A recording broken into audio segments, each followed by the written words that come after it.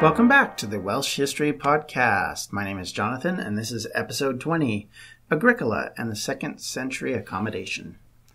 77 AD, or possibly 78 AD, Gnaeus Julius Agricola is given command of the province of Britain. Most of Wales and southern England are pacified, but on his arrival, Agricola faced the last remaining Welsh holdout, the Ordovais. He decided, unlike so many others before him, to immediately sally out as he arrived, which was considered to be quite shocking, mostly because of the time of year, it being close to the time when campaigning stopped. And so the fact that he decided to do this became important. As well, the Ordovais had destroyed a Roman cavalry auxiliary, which, as we said last week, were used to try and flank enemies and also used to go in areas where the troops couldn't necessarily form up and take their usual military rankings that they would do under normal Roman attacks. So they would use the cavalry to try and deal with this. And likely it was the fact that the cavalry was up into the mountainous areas of Wales that got them into trouble, and the Ordovais swooped in and slaughtered them. So Agricola comes in at that point, takes command of the legions. Tacitus basically describes the situation as creating bad morale in the local population, as well as creating concerns that those who were hoping for the Romans to slip up were watching very carefully. And again, keeping in mind that Tacitus is not a bystander here. He's not someone who's writing from a purely academic standpoint. He has a dog in this fight. Agricola is his father-in-law. He's writing a eulogy of him, so as all eulogies are, it's meant to be an honoring of the person. So you're not going to get the problems. You're not going to get the defeats or the bad omens or the bad situations. You're going to get the best and most positive things. So this is one of those situations. Agricola, within that year, according to Tacitus, wipes out the Ordovais. Now, that can mean a number of different things. As we know, even when they wiped out the Jewish population in Judea, there were still Jews there after the fact. So the reality of it is, likelihood is that they destroyed the capacity of the Ordovais to resist, rather than they actually destroyed the entire tribe outright, which is still a major deal. It still means that there are probably hundreds of casualties, hundreds of slaves that were taken captive. You know, the ability, as I said, of the tribe to fight back is now defeated, and much of this has created a very peaceful situation, I guess, for the Romans, because they've dealt the final blow. And at this point, Agricola decides to head north. Now, as we said before, the Ordovais typically were contained in the mid-Wales mountain regions. The Deca Angli were in the northern regions, covering the top of Wales. But Anglesey, which had been invaded previously under Paulinus, remained apparently free of the final attacks by the Romans. Now, the way they described it previously under Tacitus is that they had actually wiped out the Druids in that area. So what was the resistance that was bothering the Romans enough that Agricola felt it necessary to go take them on? Was it a case that they actually hadn't wiped out the Druids and there was still Druidic resistance there? He doesn't talk about that. In fact, he talks very little about what they did. Is there a situation where there was raiders that were coming in? I mean, Anglesey is an island most easily used to put the raider traffic and pirates. So you do wonder if maybe some of that was going on. The other question is, were there Irish people that were crossing over into Anglesey and putting pressure on the local population? There's a number of different things that we just don't know the answer to in this situation, but whatever the reasoning was, they go back to Anglesey and they defeat whatever resistance is there and win the final battle. And for all intents and purposes, as we said last week, finish off the capture of Roman Wales.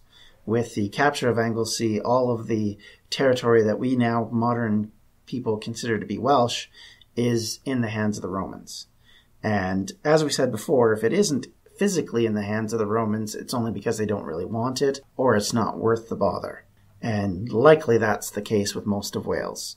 After this victory, Agricola then turns his governorship into a raid to the north after 79 AD, when either 79 or 78 AD, when these possible final battles took place, and Wales is officially added to Roman Britain. We now reach what effectively is the pacification stage. The force of the Roman military, while it still remains in place for a time in Wales, it will start to head towards the northern borders, as we said, and it'll start to move towards the final remaining British populations that are free of Roman control, and those are now mostly in very northern parts of Britain, in England, and specifically in Scotland. And they will head that direction. So from this point on, you can effectively say that Wales has been dominated from the Roman perspective, pacified, whatever you want to call it. Effectively, it remains after that a place that is just a part of Roman Britain and not separate, not individual. And there is no individuality that we can figure out. So what does pacification from the Roman perspective mean as we move from the end of the invasion and conquering periods of the 1st century into the 2nd century, where we start to Romanize the population of Britain? Well, it starts off by the Roman education. How better to teach someone than to teach them the education system that you have? The Roman way to do this typically is to take your aristocrats, typically the kings of tribes and children, and they will then take them to Rome. Whether that king is dead at that point or not is never mind to the Romans. But they'll bring those children back to Rome.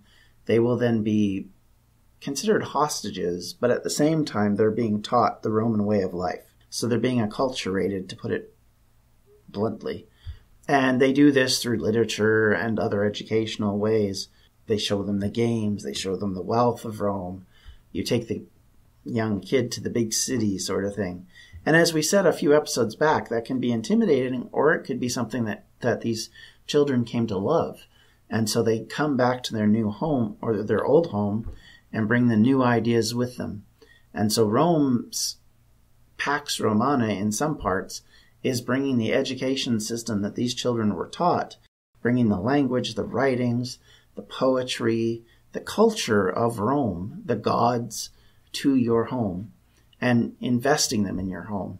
In fact, there's a story in Tacitus's book Agricola where he discusses that in the aftermath of the final capture of Wales and the death of Vespasian, that Titus's busts suddenly appear everywhere, Emperor Titus, and that's how acculturated they'd become. And it becomes part of the building program that the Romans suddenly institute, wherein they're building infrastructure and they give the credit to the emperor or to the local governor. And so plaques arise, it's the large check being handed to the local community as they build the local library and that kind of idea, right? So it's a lot of that kind of thing, the old political rub around to give you a nice treat in order to kind of pass on our ideas and culture and teach you that you just want to be one of us, and B, to help you understand what it is to be one of us. And so, like I said, the education is the first big thing they start to do. All those children at this stage are now coming back, at least from the initial invasions, and more will follow, and they will bring with them the Roman ideas, the Roman religion, the Roman everything. And that in and of itself creates pressure on society. And we know from the Norman times in England that had a heavy influence on the Anglo-Saxons who were dominated by it. The culture of the Normans was invested into the culture of England and became a part of England. So all of these things make perfect sense. And when you have a dominant military system, a dominant everything, it starts to influence everybody, especially at the higher classes. The higher classes have the most access to the government, the most access to the education systems, the most access to wealth. So thus, they know where their bread is buttered. And the reality of it is, if you want to be rich in the Roman system, you need to know how to speak Latin. You need to know how to trade with the Latin people. You need to know how to create a system that makes it easy for the Romans to purchase items from you. So, your old ways of doing things come to an end at this point. And the other thing is you start to worship the Roman gods, because that as well is another big key. When you have deified emperors and they're putting up monuments to them and temples to them, the best way to get yourself in with the new crowd is to act like they do. So you attend the temple, you give worship to the emperor, you offer salvation or sacrifices and libations to the various religious groups of the Romans. You make yourself a part of the community, and it comes back on you in financial gain. So these wealthier citizens suddenly are able to take that wealth and turn it into more wealth. And typically they own the land, and that's a key point in this. They will own a lot of the land, especially in southern England, where there's a lot more agricultural growth at that time. So thus they earned and gained the most. So you find loads of evidences of Roman villas, which are massive mansion-like complexes. They go from sort of a small regular-sized house as into massive mansions that will spread over wings and that kind of idea in the 2nd and 3rd century. These buildings will become huge as time goes on. And in the initial stage, they always have the basic Roman modern conveniences, for lack of a better word. They have the underfloor heating. They have baths. They have all sorts of things which make them important.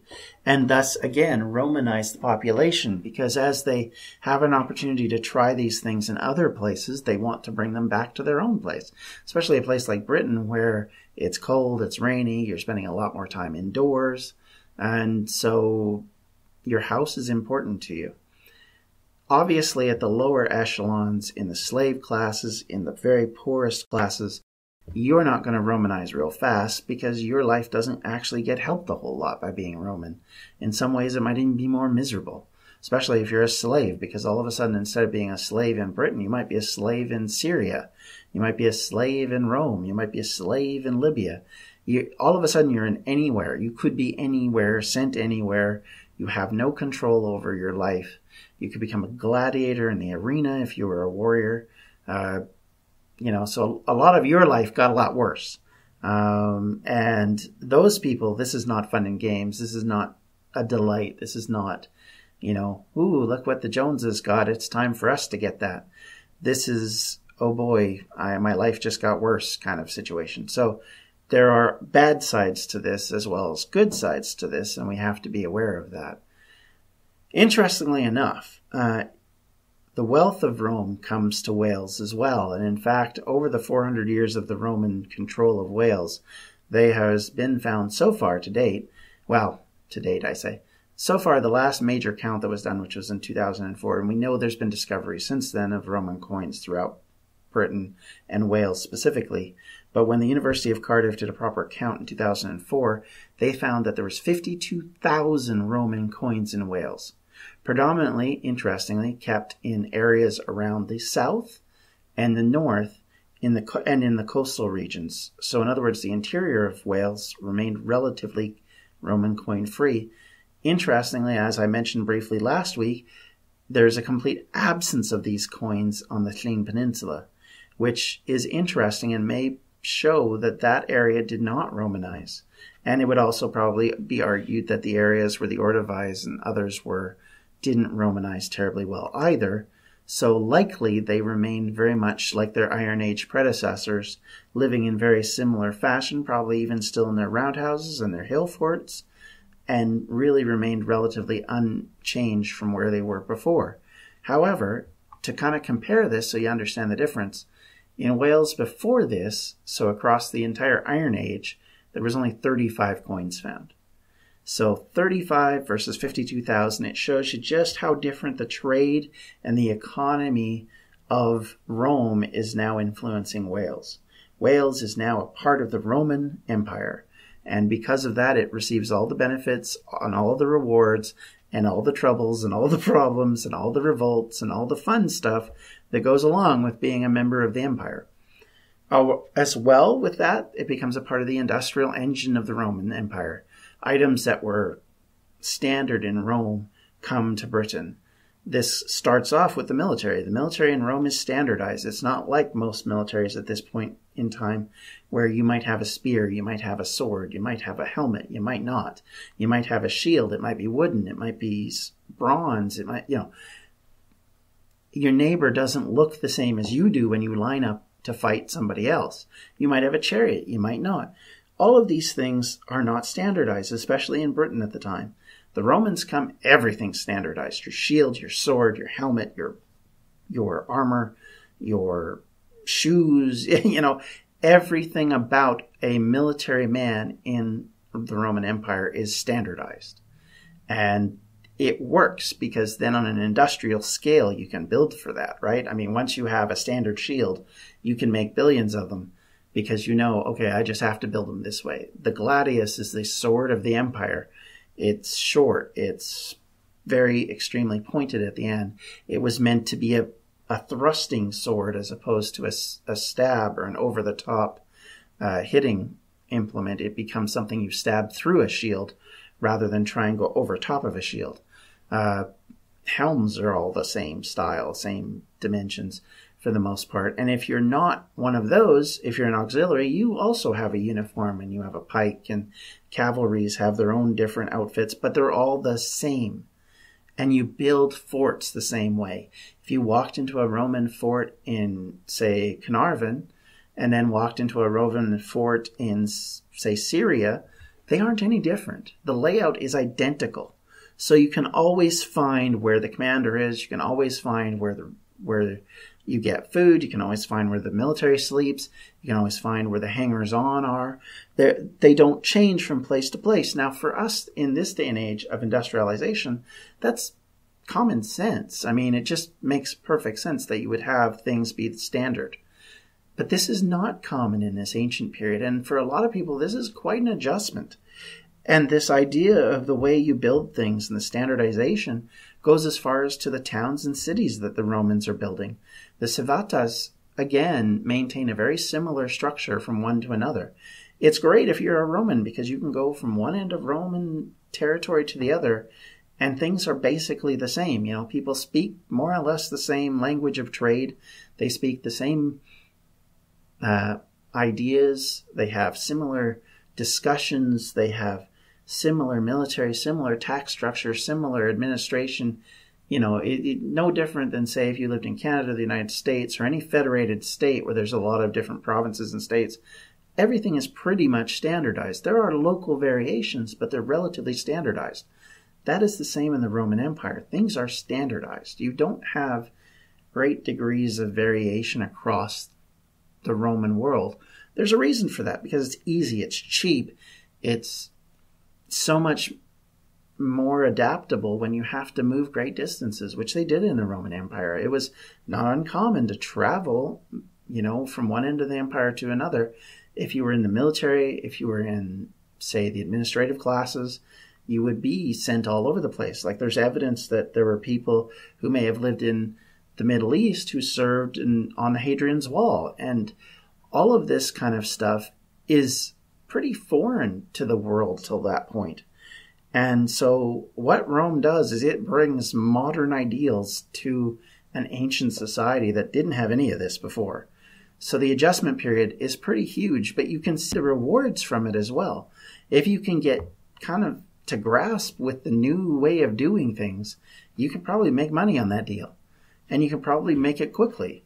So for Roman Britons that acclimatized quite well, this was probably a great thing for them, and they probably made out just fine, thank you very much. For the ones that were lost in the old days, who pined away for the hill forts and the roundhouses, this was probably a disaster, and it was probably felt to be horrible, and they probably thought the Romans were boring and terrible and brought awful ideas and awful things to their lands. So we have to take it in perspective that for some it was great, for some it was awful, for some they thought it was, shocking and terrible. Tacitus often talks about the fact, as I've said before, he moralizes a lot. And one of the things he always moralizes about is he always talks about the way that the ancient tribes and such were better off because they weren't corrupted by Roman policies and Roman corruption of money and graft and greed. So, which we can argue about whether there was any validity to what he's saying or not. But the reality of it is, his concept is that the ancient ways were better, is a common theme amongst a lot of people at that time. So it's not going to be uncommon amongst people whose lives may have been turned upside down. Can you imagine if you were a prince or an aristocrat in an old Iron Age Britain society, and all of a sudden now you're basically just a slave or a peasant who's basically working away on a field that he doesn't own? Those kind of people, for their lives, have just been thrown into chaos and destruction if they weren't dead. For other people, maybe it's just the same old, same old. It's a different person taking their money, taking their food. But it's basically the same lifestyle they've lived all their lives. So what's the big deal? So all of this happens, and yes, it makes some major changes. But for some people, it makes no changes. For them, the world is what the world has always been. And you see that kind of thing all the time. There's always people at the end of the day that no matter who's leading, it doesn't make any difference. We were poor before, we'll be poorer after. Regardless of what happens, our lives were never that great. They ain't going to get any better. That concept and that perception goes on through society, and that is both good and bad. But within that society and within this industrialized, accultured place, there is room for movement up and down the rungs of the social ladder. So you will see people come out of the woodwork and maybe weren't anything before, suddenly becoming commanders of legions, military successes. The idea, while there is graft and there is nepotism and cronyism in the Roman military, there is also an opportunity to advance yourself. And you can become quite wealthy working in the Roman military. So there is an egalitarian side to all this. But nonetheless, so what we see here is the beginnings of the life of luxury and the so-called modern Roman conveniences. And as I said, the poor see things basically staying more or less the same as it was. And unlike Judea, where of course you have monotheism and the idea of worshiping an emperor is a disgusting idea, there is none of that in Britain, and they're more than okay with that kind of stuff. So you don't see the conflict over the religious items. In fact, it's very hard to understand what the religious practices were at the time because of this, because there's no outrage. So there's no written documents explaining why this was a bad thing. There's no priests. Now, probably that's because a lot of them have been destroyed with the death of most of the Druids and Anglesey. It could also be that they acculturalized under the Roman rule and just got themselves called something different. There's a number of ways that this could have gone. So it's hard to say. Without more writings and without more evidence, we'll never really know. Either which way, it is obvious that there wasn't any sort of big flashback against the Roman religious movements. Meanwhile, of course, you have the other part of Roman peace, or Pax Romana, which is the legions. And the legions come in and they begin to set up forts. As we said before, there's auxiliary forts, there's bases of operations, there's lookouts, there's proper full-on legionary forts all across Roman Britain. Those forts and roads and everything act in a dual capacity. One, they bring Roman control to your area, but they also help to create a system where if you're trading amongst civitas, or if you're going from one end of Roman Britain to the other, or if you're heading over the English Channel to go sell your wares in Gaul, well, with the Roman legions protecting all these roads, the likelihood of getting robbed and having things go wrong for you are a lot less. Will there be graft and greed along the way, people taking their cut? Yes, I would argue that's likely the case, because we saw that. In fact, there's examples which they talk about, which Tacitus specifically mentions, about people having to buy back the grain that they sold to the Romans in taxes, having to then go turn around and buy it all back again in order to feed themselves. So there is greed in there. There is people looking to make a buck.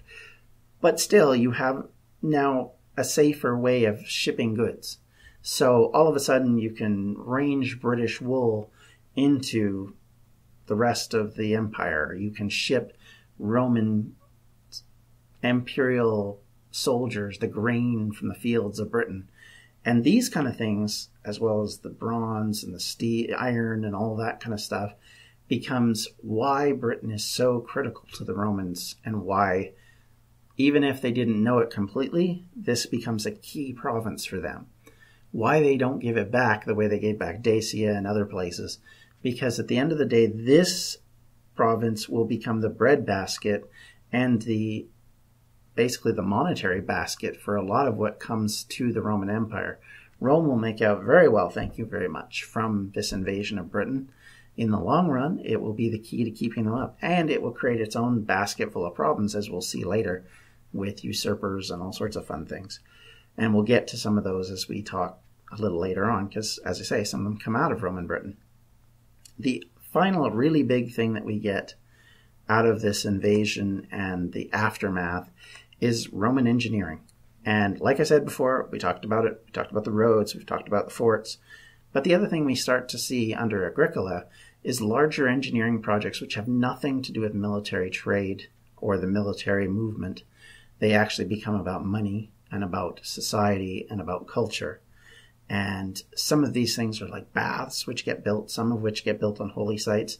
The town of Bath, for example, is built on an ancient holy temple.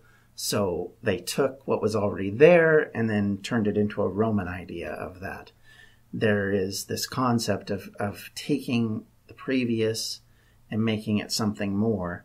And that's one of the ways that they do it. Now, the other thing that they start to do is they create forums. So you find things like in Caerleon, there's evidence of a forum there where they had games and things. We know in Londinium, they also had these, and they definitely had it in Colchester, which we found evidence for. So they're bringing over the trappings of culture, not just the trappings of Roman military and the trappings of Roman trade. We're also bringing things like the Roman cultural ideas, from the poetry to the music to the sports. You know, all of those things that are so key come in. And it's no different in some ways from when the American military ends up on the British Isles during World War II, and they stay there quite a long time. And even past World War II into the Cold War, there are military bases for the U.S. there. And what you end up happening is it starts to influence the British public. You know, things like Halloween and all of this kind of stuff, and kind of the Americanization of a lot of things comes about because of that influence. And we have similar effects when you have the Beatles, for example, and the music groups of Britain coming over in the 60s to America. They bring a lot of that cultural change and idea to the new community they're coming to. Well, it's no different here. All of a sudden we get new sports, new cultural things, probably mixing in just fine with what already existed, because, as we've said before, one of the levels in the Druidic religion is a bard. And bards don't go away. Bards stay in communities long after the Romans.